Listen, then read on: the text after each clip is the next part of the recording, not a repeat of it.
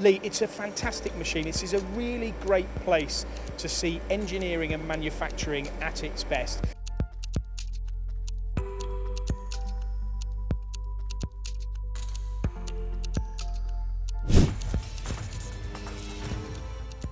Now I am sitting on a huge machine here in Bielefeld at the Starrag Group. Lee, we've done quite a few movies here in the last couple of days. One of the things we haven't really gone into great detail about is actually the size of this machine that we've got here. And not just the size of this machine, but the extent of the range and how big these machines go and how capable they are. So let's start with what we're sitting on. How big is it? Well, in terms of component size, you could put a component on this machine that's 13 metres diameter and 8 metres high. And do they go bigger than this? Can they have smaller than this? Do people need to think that actually there is options other than what we're sitting on? Well, within the group, we could engrave the head of a needle up to components this size. If somebody wants to go bigger, of course we can go bigger. And this machine itself here then, what is it? We have explained it in previous videos, but what is it capable of? Well, this is part of our large parts machining system range. So this machine capability embraces milling, turning, and could embrace grinding. And that's one of the things that your colleagues have mentioned to me over the last couple of days, the fact that actually there isn't really these days a milling machine and there isn't really a turning machine.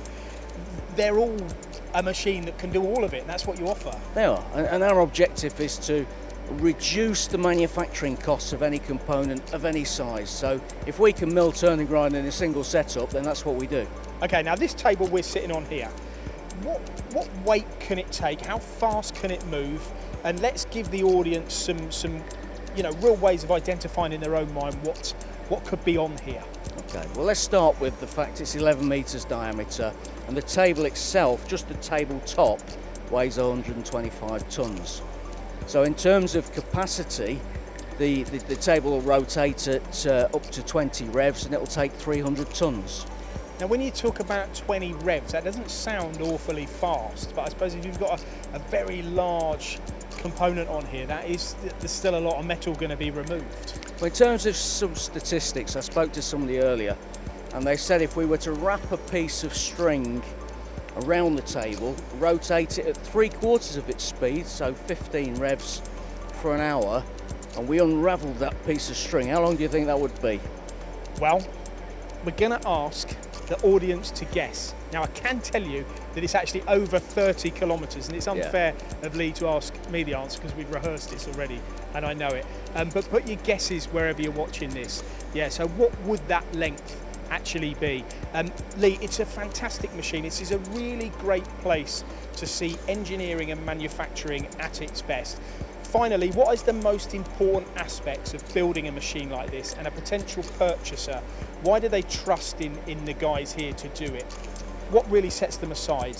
We don't deliver machines. It's a bit of a cliche. We deliver a solution. So it doesn't matter what size the part. Our customers come to us with a challenge. They'll give us a component model and they'll say, go away and come back with the best way to make that part. And as a result, that's what this machine is. What's it going to be doing? Where's it going? This is going into the energy sector, so for very large wind turbine component manufacture, so gearbox parts, bearings, that type of component.